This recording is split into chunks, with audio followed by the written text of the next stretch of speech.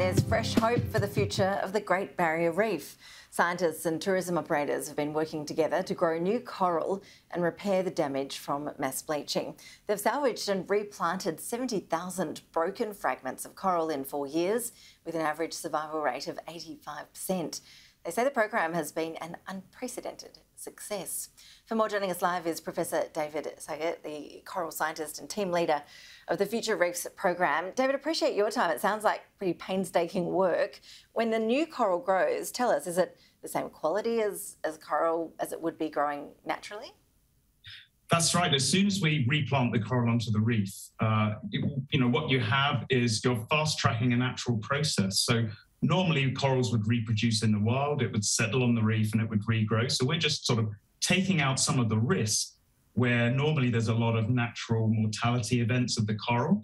We're really overcoming some of those bottlenecks. So the coral will regrow in the same way as it would do normally, but a lot faster. So we're boosting natural recovery rates. That's the real essence of the program. And how long does it take that coral to grow?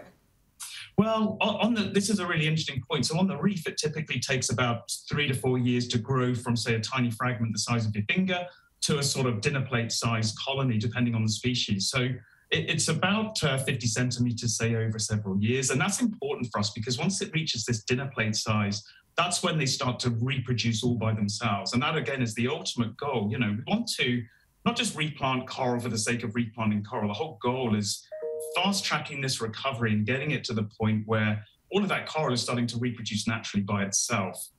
We're essentially making ourselves redundant over time by doing that, but that's the whole goal with the tourism industry, to make sure that that reef is healthy again, but also the healthy areas also stay healthy. So you're saying that you don't think we've gone beyond the point where the reef would be able to recover naturally without needing the sort of intervention you're describing? That's a really great question. So all reefs recover naturally, of course, but the pressures we're placing on the reef at the moment means that the rate of natural recovery is slowed so far it's in a rate of decline. So these sorts of interventions are a means to boost the natural rate of recovery. Of course, the ultimate solution is we have to solve climate change. We have to solve it quickly. But what the operators are doing by replanting this coral and boosting the recovery rates beyond the natural extent is that the reef has a chance to be present whilst we're solving climate change. That's, of course, really critical because if we do nothing, the reef is just simply going to keep declining. So we have this twofold game. We have the short-term solutions where we have interventions, we have scaled process with the operators undertaking all of this planting activity, and that ensures we have the reef in place whilst we focus on the real threat, which is climate change. How would you characterise the health of the Great Barrier Reef at this point? Well, the health of the Great Barrier Reef is really in trouble. I think we know that from all of the scientific evidence that's been collected.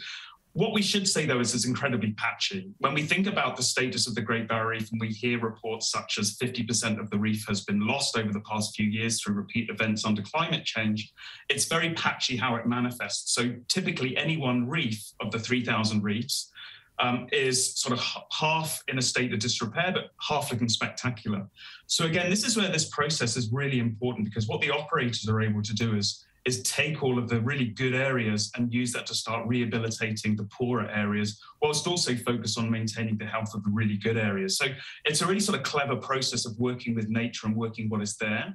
By doing that as well, what they're also working with is, of course, all of the populations that have managed to survive the past few years of impact events such as coral bleaching. So whilst not everything we plant we know is going to be resilient, the plan is that much of the coral that's put back in place has some mode of diversity to ensure that there's resilience against future events. And there's all sorts of methods that we're using to, again, screen for corals that have more heat tolerance than others, that might be suited in different environments, for example, to maximize the success of the operation.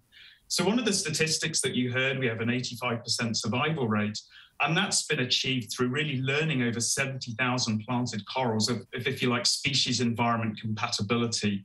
When we plant coral, what is the best species to plant where? And that's taken actually quite a bit of time to learn. This sort of process, although coral planting has been undertaken globally, probably for the past 10 or 20 years. It's never been done before at this scale, and certainly never before at this rate. So there's been a lot of learning, and that learning has been on the front line with the operators themselves with all that new knowledge. Us as scientists, we come in and we help validate that, because of course planting 70,000 coral sounds really amazing, and a survivorship rate of 85% is actually unprecedented. Where we come is to really make sure those numbers are rigorous and really make sure that when we think about that 85% number is which reefs does it really apply to, and can we do better elsewhere? David, it's an absolutely fascinating project. Sounds like you're kicking some real goals there. We all wish you the best of luck as it continues. Thank you.